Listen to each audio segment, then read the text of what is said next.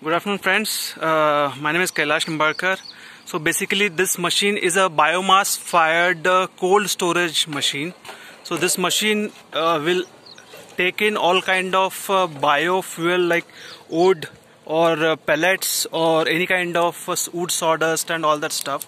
So we have to simply put inside this. You can see there is a flame inside this. We have put up a coconut shell, and it will help us to run this particular unit. It doesn't need much electricity. It hardly consumes like 1 kilowatt per hour, and based on that we can get a cold storage wherein we can put all kind of our agricultural produce inside this. And this is a very small setup, and basically we can use it wherever we need to store agricultural produce inside this. So this is a cold storage area, and you can see there is a room.